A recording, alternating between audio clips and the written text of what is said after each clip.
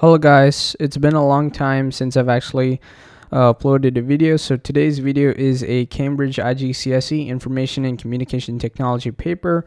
This is for paper 1 theory with the code 0417/12 of February-March 2022 paper, and the paper is going to be for about 2 hours. So I know many of you guys have this paper coming up for exams, so hopefully this video has helped you all to understand these concepts much more better. And if you guys have enjoyed the video, please do like and subscribe to the channel. It really helps a lot. And yeah, let's start with the video. All right. Okay, so I've noticed that many people have commented on my previous ICT videos. Just to point it out, is some people have mentioned about the handwriting. So I'm really sorry about if the handwriting was a little off in some of the previous videos. So the new ICT videos are going to be with better improved handwriting, so it can help you guys to actually understand the concepts. So I'm really sorry about that. And yeah, okay, so the total mark for this paper is 100. It's going to be 100 marks. And yeah, okay, so the first question is, you can see, is that a tablet computer consists of both hardware and software. So we have to define the term hardware. So if you look at this, what is hardware? When we think about hardware, is that it's anything that is physical. So we got to write this down, is that it is the physical component, or let's say the physical components of a computer system. That's something that we can write down for 1 mark if you guys want to score those points. So it is the physical components of a computer system. Okay. All right. So the next one is that we can see that there's one input device that's used on a tablet computer, which is a touchscreen. Name 2 other input devices that is built into a tablet computer. So into a tablet computer, what can you see that you can identify that is kind of like an input device? We can see that there's a microphone. Like when we speak, like how I'm speaking right now, that's a microphone. We're inputting an analog signal. And the other one is cameras. So when you're recording yourself, okay, that's one form of an input device. You can also mention sensors. You use sensors everywhere. So yeah, for 2 marks, it should be more than enough. Now write down 2 examples of system software. So system software could be compilers. We can give that example. Or it could be a, let's say, an operating system, an OS system. So this could be an operating system. Hopefully that's better. Okay. You can also mention a linker. You can mention utilities. You can also mention a device driver. You can mention an interpreter. It all depends on what you guys choose. Second question is the circling question. Circle 2 items that contain personal data. So personal data. So what you have to identify here is a bank card. That's personal data. And you can see that there's a medical record. That's also consisting of personal data in this case. Alright, so the next question is, an internal memory of a computer consists of both ROM and RAM. Okay, describe the terms ROM and RAM. So ROM, what does ROM mean? ROM means read-only memory. So that's the first thing I'm going to write that down, is that it is a read-only memory. It's read-only memory. And on top of that, we have to mention some form of description for ROM. So meaning that it is a, oh sorry about that, is that ROM is a non-volatile form of data. It's a non-volatile form of data. Meaning, we can say that it's a non-volatile form of data, meaning that no data is lost when the computer is switched off. When the computer is switched off. When the computer is switched off. Okay. You can also mention that it's, let's say, it's used to store the startup instructions of the computer itself. RAM. Now, what does RAM mean? RAM is random, not, yeah, RAM is random access memory. So RAM is random access memory. So meaning that it is a non-volatile, actually it's a volatile form of data. It's the opposite form of ROM. So meaning it's going to be a volatile form of data. So meaning, right, so what that means is that data, it means that data is lost when computer is switched off. when computer is switched off. Okay, so ROM is a non-volatile form of data, so meaning it's not lost, the data is not lost. Whereas a RAM is a volatile form of data, so meaning that the data is lost when the computer is switched off. Alright, let's move on to the next question. Is that the modern laptop computers, they use solid-state drives, SSDs, rather than hard disk drives, HDDs. State 3 advantages of using SSDs rather than HDDs in a laptop computer. So the first thing is the startup of the laptop is faster. So that's a process, or let's say one of the advantages of using an SSDs is that you can mention that the startup of the laptop is faster. Then you can say that the SSDs, not the SSDs, it's the SSDs, they consume less power. So you can mention that they consume less power.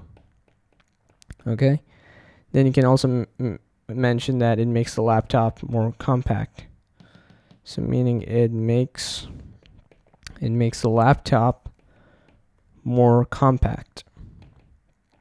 You can also mention that it reduces the weight of the laptop as the SSD is lighter. SSD pretty rhymes off. So you can mention that it reduces the weight of the laptop as the SSD is lighter. So you can mention that point for like the third mark. So you can add that in. Let's move on to the next question. Now the next question is tick the following question. Tick whether the following statements refer to control, measurement, or modeling systems.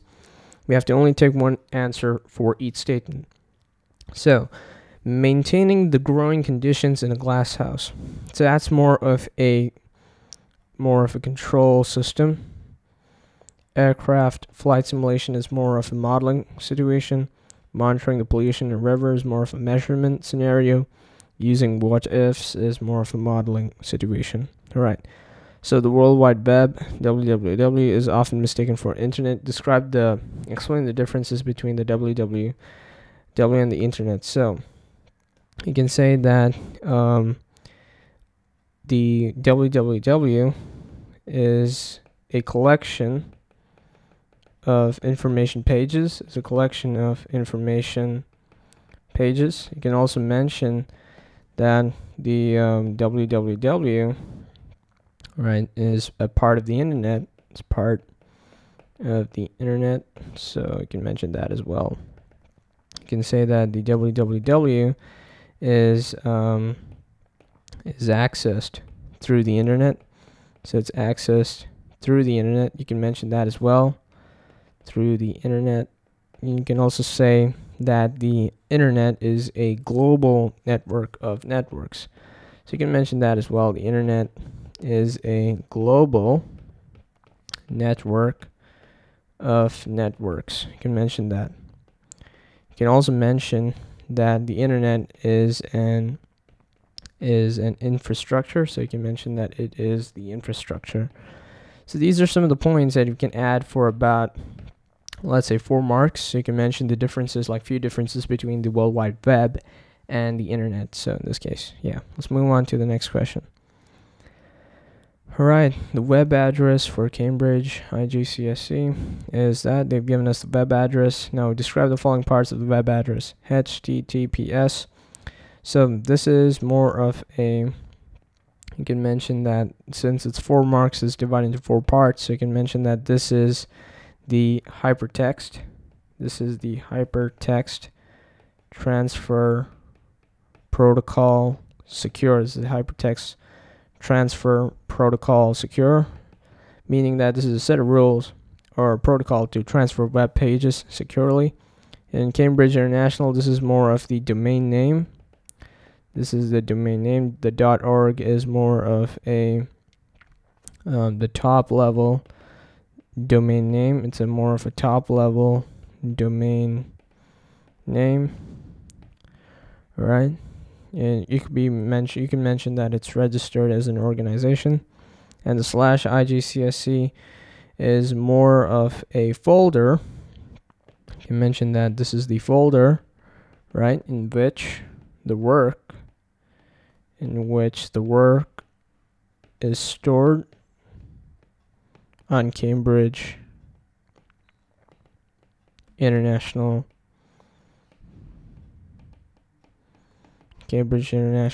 server. All right, okay. Okay, so question number 6 is the global positioning systems, GPS. They're used for many different applications. Now the question is asking us to describe how GPS is used by a smartphone to pinpoint its location. So now, this question is using the concepts of GPS, so we have to know an understanding of how the GPS works. So the answers that you're going to be writing down for 4 marks is that you can write down is that the location of the smartphone can be somewhat calculated using a GPS software. So you have to mention that the GPS software, I'm going to say that the GPS software can be used to calculate the location of the smartphone. All right, can be used to calculate the location of the smartphone. All right, so that's one point that you can write down, and then you can say that the satellite, or let's say the signal, is transmitted by the satellite. That's another point that you're going to write down, is that the signal is transmitted by a satellite. Then the next point you're going to write down is that the signal is sent continuously. So the signal is sent almost continuously. All right, and the data is saved in the smartphone. Data is saved in the smartphone. Okay, now this is the answers that you should be writing down for 4 marks, approximately, somewhat close to this. And some other mentions that you can include in this question is that the coordinates of the smartphone, they're shown on the smartphone screen. Okay, so these are the points that you can mention that the GPS software is used to calculate the location of the smartphone. You can say that the signal is transmitted by the satellite. The signal is all sent almost continuously, and the coordinates of the smartphone are shown on the smartphone screen. Or you can mention that the data is saved in the smartphone. Let's move on to the next question. Alright, so the next question is that give 3 other examples of the use of GPS. Now, you guys can use any examples you guys like. So let's say GPS is used in a real-time, let's say, aircraft position, right? You can mention that, real-time aircraft position. You can mention that it can either be ship or drone positions. Ships use also GPS. Then you can mention that it can be used for military. Okay, that's another point that you can write down. Then you can mention that it's used for tracking delivery or stolen vehicles. You can mention some other points like that. Okay, tracking delivery / you can mention either stolen vehicles. You can mention that as well. Some other points that you can include here is that you can say plowing fields. You can use GPS in that case. You can use satellite navigation in a vehicle, for example, a car, right? You use GPS in cars to reach a destination where you just input the location where you want to go to. So these are some of the examples that you can write for 3 marks. Let's move on to the next question. Okay, so the next question is question number 7, is that it's stating that Tavara School is presenting a concert. For previous concerts, and the booking of tickets was carried out manually using pen and paper. For this concert, they're going to be using an online booking system. Discuss the advantages and disadvantages of Tavara School using an online booking system rather than a manual system. So the question is worth 8 marks. So what you're going to do is you're going to write 4 points for the advantages and 4 points for the disadvantages. All right, so you're going to split it up into advantages and disadvantages. So in total, you should be having 8 points, which should give you 8 marks.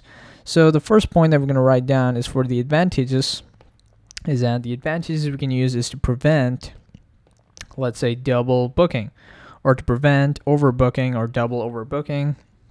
In this case, it can be to prevent double booking or overbooking. Now, you can mention that the bookings are made 24/7. I've seen this keyword being used, can be made 24/7. 24 times 7, you can just mention 24/7. The other advantages of using an online booking system than a manual system is that it's cheaper, right? So it's usually You can mention that it's usually cheaper as lower overheads are used, right? We can use high overheads in this case. And the booking staff can more easily see the seats that are available using an online booking system. So you can mention that point as well, is that the booking staff can more easily see the seats that are available. Okay. Now, what are some of the disadvantages here in the online booking system? Now, since it's cheaper in that case, there could be some disadvantages for using online booking systems. It just represents that the expensive cost of purchasing the hardware in this case. That could be some of the disadvantages here that you guys can write down. You can write disadvantages, or by the way, in your question paper, when you guys are answering this question, you can either split it like this, or the best is just to mention that here are some of the advantages and then start writing down your points. You guys can do that as well. So you can say that requires the school to purchase expensive hardware. You can mention that. And then you can mention that setting up is more expensive. You can also mention that the maintenance, usually for these online booking systems, the maintenance is usually more expensive in this case. Maintenance of anything software related. So maintenance is more expensive. You can mention the cost here. All right. Then the next point that you can write down is that the internet has to be there when you're doing online booking system. It doesn't work without the internet. So the internet access is needed to run the booking cost. It's needed to run the booking system here in this case. So the cost may increase. Okay. Now, these are some of the advantages and disadvantages of using an online booking system. Now, some of the other additional advantages that you guys can write is that the booking staff can see immediately if the concert is fully booked. The other disadvantages are it's more reliant on hardware. So these are some additional points that you guys can write down for 8 marks fully when discussing the advantages and disadvantages of using an online booking system rather than a manual system. Let's move on to the next question. Now, the next question is to identify the most appropriate method of implementation of the new online booking system in this scenario. So some of the advantages, or not advantages here, appropriate method would be direct changeover. That would be the best choice that you guys can use here. All right, direct changeover. Now the next question states that explain giving reasons why your answer to part B is the most appropriate method of implementation for the scenario. So now the reason why we use direct changeover is that the benefits are immediate, so meaning that you get results quickly and efficiently. So that's something that you can write down for the first point. You can mention is that the benefits, they are immediate, right? They're immediate. You can also mention that it is cheaper since one set of staff, right? One set of staff.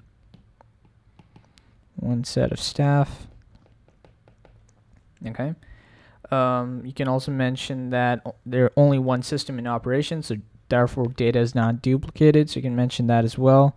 So it's that it's only one. Let me just reload the system again. That it's only one system. It's only one system in operation, right? So therefore data is not duplicated.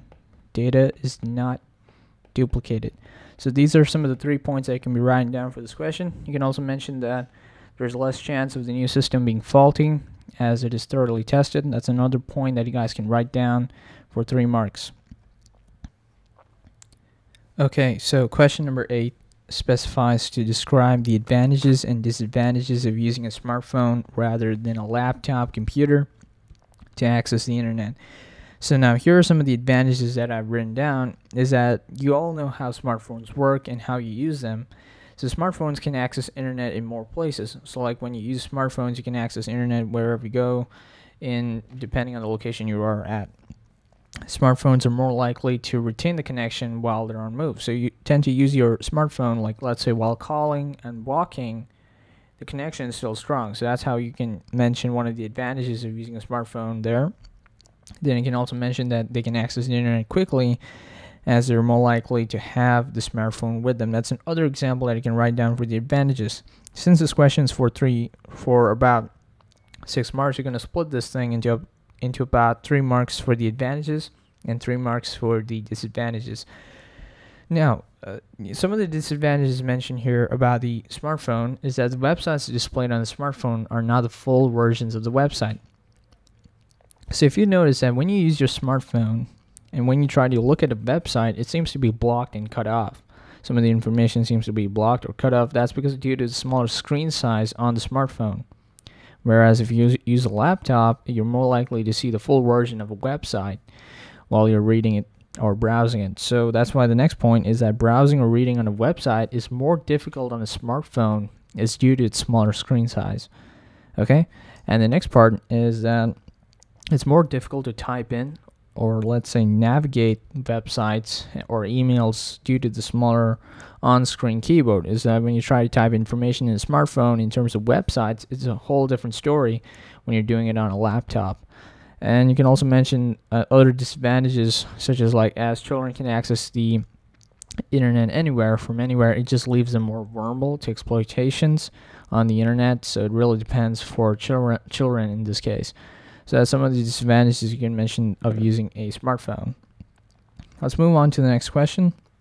Next question is that the introduction of computers into the workplace has affected a lot of job patterns. So explain what is meant by part-time working. So part-time working just means that it's working fewer hours, let me just write that down properly. Working fewer hours a week than full-time staff. Okay, that's for 2 marks that you can write down. Then full-time staff. Explain what is meant by compressed hours working. Compressed hours working is that it just works the required hours in a week, in a fewer number of days, Now these are keywords that you have to write down for about 2 marks for this question.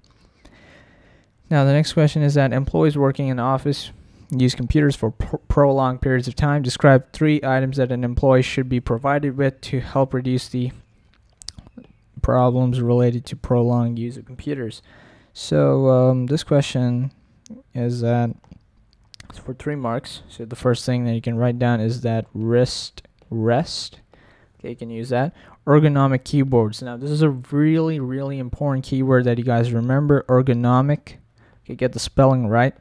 Ergonomic keywords. Not keywords, sorry. Ergonomic keyboards. Sorry guys. Ergonomic keyboards. I'm just going to say that again. Ergonomic keyboards. This is something that you guys have to remember when answering questions like this. Then you can also mention ergonomic chairs. You can also mention that. Now some other ergonomic chairs. You can also mention that. Footrest, ergonomic mouse. That seems to be the most classic as well. You can also mention that LCD or TFT, LED, anti-glare screens. You can also mention voice-activated software. You can also mention adjustable monitors. So these are some of the points that you guys can write down for 3 marks for this question. Let's move on to the next question. The office must be a safe working environment. State 2 physical safety issues that might exist from the introduction of computers. So some things to consider is that tripping over trailing cables. You can mention that injuries that's caused by equipment falling. You can mention that as well, right? Equipment falling. Some other things that you can mention for 2 marks is that fire caused by overheating computers, fire caused by overloaded sockets, electrocution caused by spilling drinks on the computer, or you can mention electrocution caused by touching live wires. Okay, that's some of the points that you guys can write down for 2 marks. Now the next question is an interesting question. It's again an advantages and disadvantages question. It's for 6 marks. You're going to be splitting it into 3 points for the advantages and 3 points for the disadvantages. So the question states that a touchscreen is both an input device and an output device. Touchscreens are used on many devices. A tablet computer uses a touchscreen. Describe the advantages and disadvantages of using a touchscreen rather than a monitor and keyboard for a tablet computer. So some of the advantages of using a touchscreen is that the footprints of the computer will be smaller. Okay, and you can mention that fewer peripherals are needed, so therefore it saves money. You can also mention that it makes the computer lighter. Some other points that you can include for the advantages is that it's easier to select icons, right, using a touchscreen. And then the other disadvantages that we have to mention here is that if the screen is damaged, then the device cannot be used to input data. Since this is a touchscreen, if one of it's cracked, yeah, the person cannot use the device properly to input data.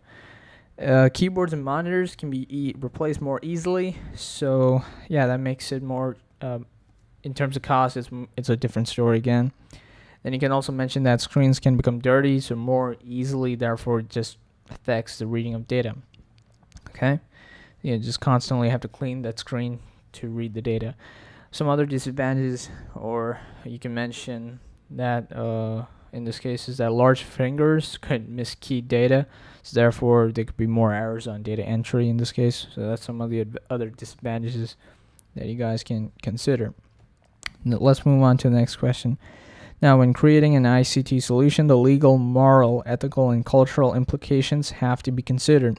Choose the most appropriate implication that matches the descriptions below, ensuring that copyright laws have been followed. Now, this is a legal implication, the most appropriate implication, not giving information about the ICT solution to another company.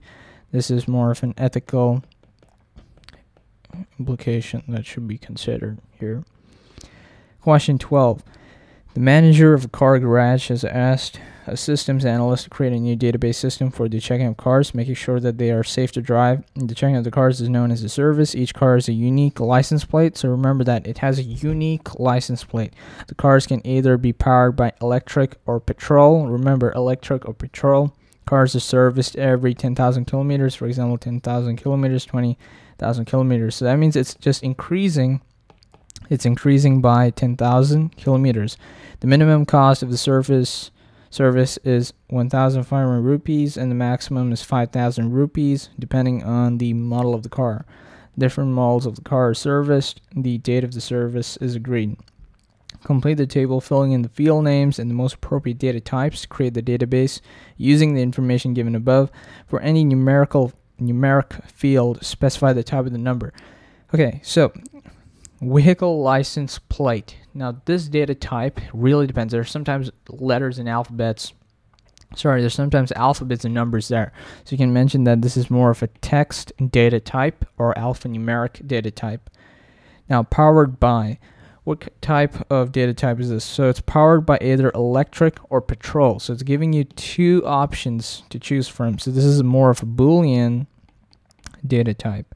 Numeric integer. So this numeric integer is the car service, right? The cars are serviced every 10,000 kilometers. So we can mention that this could be the service interval, okay? Cost of service. Now the cost of the service is 1,500 rupees. So since they have mentioned rupees, this is going to become numeric. Since it's a numerical value, it's going to become a numeric. However, it's going to be written as currency. Okay, since it's rupees mentioned there, so it's numeric currency. Okay, now text. Different models of cars are serviced, so we can mention the word model there in the field name. So yeah, that's text. Date of service is agreed. Now date of service is agreed. That is data type of date. So this is for a total of 6 marks that you guys can mention here. Now let's move on to the next question. Now the next question is that a systems analyst is planning to create a relational database. Discuss the advantages and disadvantages of creating a relational database. rather than a flat file database. Since the question's for 6 marks, you're going to split again for 3 marks for the advantages and 3 marks for the disadvantages. The advantages here is that it uses the data flexibility, it uses data integrity, it uses data consistency. And the other advantages that we can mention here is that the service details, they only need to be entered once into the database in terms of the relational database. And the mistakes are less likely to happen when we enter data if it already exists in a relational database, right? Then it uses, let's say, data redundancy. Okay, yeah, that's the correct term. It uses data redundancy in this case. You mentioned that data can be accessed using any key fields. So there's some of the other points that we can consider, such as, let's say, better security due to the user level access control, and it caters for future requirements. So these are some of the advantages that we can write down of creating a relational database rather than a flat file database. Now, what's the disadvantages? Disadvantages here is that it requires training to set up, and it's harder to set up, in fact, and also requires a data administrator, so it therefore increases costs, causing the relational database to be more complex. So the part where I said it requires a data administrator and therefore increases the cost, that could be another point that you can add up in terms of the disadvantages. Okay, let's move on to the next question. Now, the next question is that for each of the fields shown, name and describe one validation check that can be used on the data. Your answers must be different in each case. Now, since this is a vehicle license plate, you have to use a presence check. Okay, you can use either 2 different types of techniques. You can either use a presence check or a format check. So here we're just going to be moving on with presence check. Okay. Presence check, what is that? Presence check, the description here, it is to say that it's to make sure that it has been entered, or let's say it has been entered as its unique number, okay, in this case, as it's unique. If you're supposed to go with validation check like format check, you just need to describe it as to fit in with the layout, okay, for 2 marks. Cost of service. Now, the validation check here could be the type check. We can mention that to type check. And the description could be only digits only, okay, since this is the cost of service. Another point that you can consider is that range check. You can check between 1,500 and 5,000, okay. And date of service. Now, date of service is more of a format check that you're going to be using. These are some of the validation techniques that you should be knowing. You can mention that to ensure that it is DDMMM/YYYY. Now, this is the format for one of the dates that you can mention, date of service. There are different types of formats. This would be the preferred option in this case, DDMMM/YYYY. The other points you can mention for date of service validation checks are range check. It's to ensure it is between certain dates. Or you can mention length check, maximum of, for example, 11 characters. Now, this could really depend. It could be either 8 or 6 in this case. So this is something that you can mention for about 2 marks. Next question. A family has a number of different devices connected to the internet. Identify 3 items of computer hardware that may need to be purchased in order to set up a computer network so that the devices can use the internet. So you must have seen at your homes, you either have a router. Okay, first of all, we need to have network cards, right? That's the most important thing when you're setting up a computer network. You need to have network cards. Then you need to have a router and a switch. Okay, you can either have a switch or you can mention a hub. Okay, it really depends in this case for 3 marks. So you can either write a switch or a hub. Now, B. Arjun is a member of the family. He uses the internet to carry out research and send work to his office. Describe 3 other ways he can make appropriate use of the internet. So since he's carrying out research and he's sending work to his office, some of the ways that he can be using the internet in an appropriate way could be email. You can mention that for 1 mark. Email, he could be using a voice over internet protocol, or he can be using online chat. It could also work, online chat. He can be using it for gaming in this case. Okay, some of the other points I can write down here is that actually, since it's mentioned appropriate, we're just going to remove that gaming part. and we're just going to be using, let's say, online conference. That would be the most appropriate. Instead of gaming, this is going to be writing online conference. So that seems to be the appropriate use of the internet.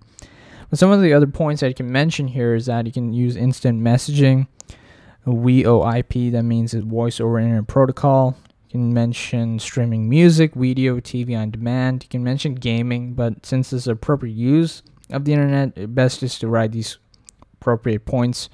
Use of the cloud, news groups, and FTP. You can either mention some of these points for 3 marks. Let's move on to the next question. Arjun uses the internet to carry out research for his work.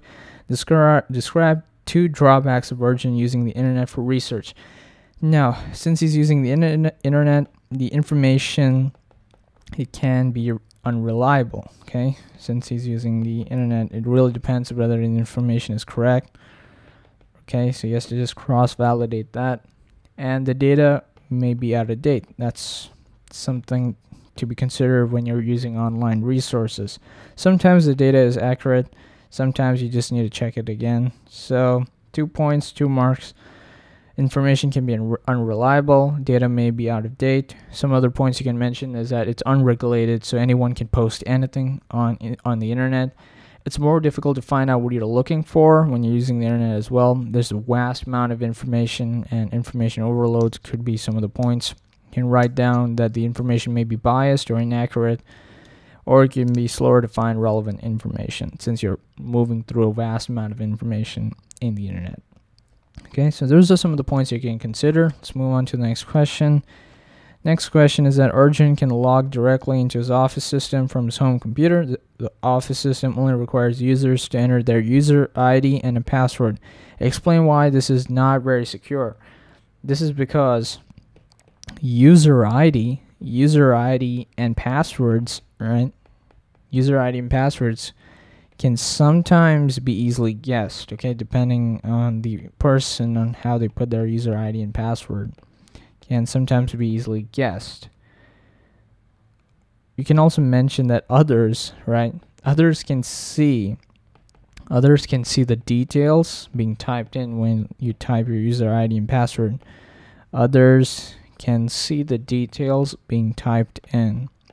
Some other points you can mention is that passwords can be hacked with a key logging software. You can also mention passwords can be hacked by using random password generators. You can also mention that if the home computer saves the login information, then anyone can access that if they open up the home computer, since it saved up the login information. If the user does not log out, the others can access that data. Oh yeah, by the way, whenever you're using information on on another laptop, try to log out. Okay, that would be the best option if it's not your own based computer.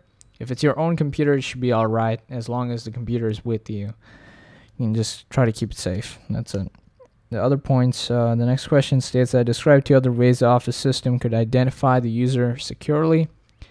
Now, one way could be using a one-use code or a token. You can mention that you can use a one-use code or a token.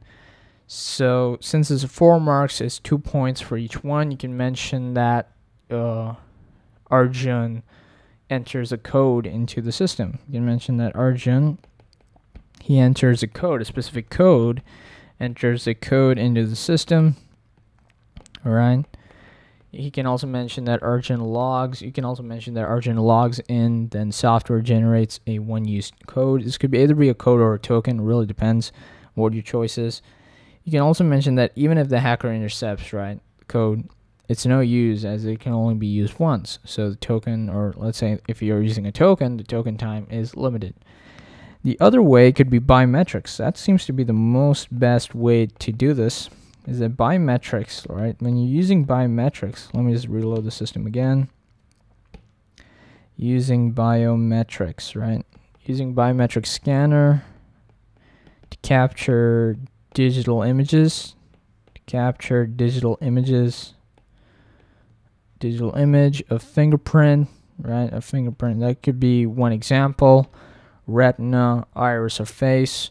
So each biometric is unique, right? So if you're using biometrics concept, you can also mention that each biometric is unique. Okay, each biometric is unique. You can mention that. You can also mention that biometrics are nearly impossible to forge. Okay.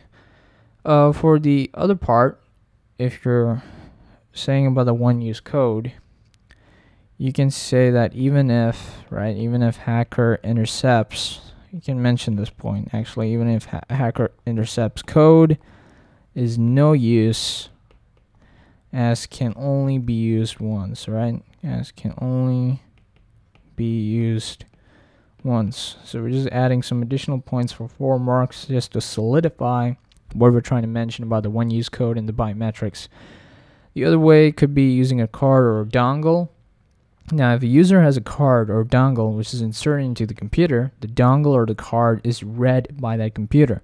So you can mention that the dongle / the card data is unique. That could be some other additional 2 points I can be writing down for 4 marks. Okay, so these are the answers I can write down for a total of 4 marks.